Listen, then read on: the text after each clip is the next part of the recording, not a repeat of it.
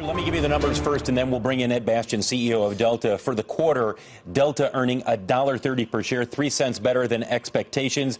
TRASM, the total revenue per available seat mile. Remember, they had lowered their guidance down or came in at 3%, growth of 3%, actually came in with growth of 3.2%. And then when you look at their margin, 12.5% for the fourth quarter. Their guidance for the first quarter, EPS of between 70 and 90 cents a share. The consensus right now is at 94 cents a share. I'm not sure I would call this a warning on the low side. There's a number of factors in there that might be influencing the analyst expectations there.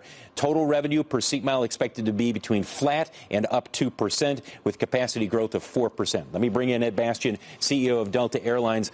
You guys have had a rocky quarter in terms of how the analyst community has looked at where you guys are. So many concerns about revenue and the revenue picture out there right now. Give me your perspective. I thought it was a strong quarter for us.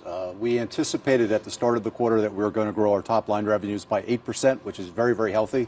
We grew by 7%. So we missed by a point. Part of that was driven by the fact that fuel prices had fallen so rapidly during the course of the quarter.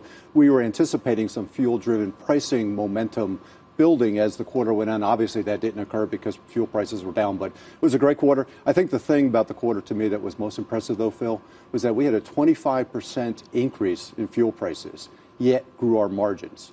From our perspective, we accomplished what we were looking to do. But at the same time, you mentioned the fuel prices coming down does not allow you or your competitors to get some of the pricing power that you would expect in terms of increasing fares. And that's the concern that's out there among analysts right now, that we are in a revenue environment where it's going to be tough for you guys to grow your revenue. In the first quarter, you're expecting to be flat to up 2%.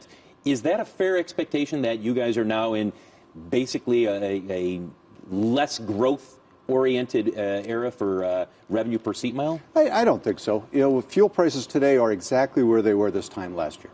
So from a year-over-year perspective, fuel prices went up, they came down, but they're essentially the same. We haven't changed our network strategy at all in the course of the last 12 months.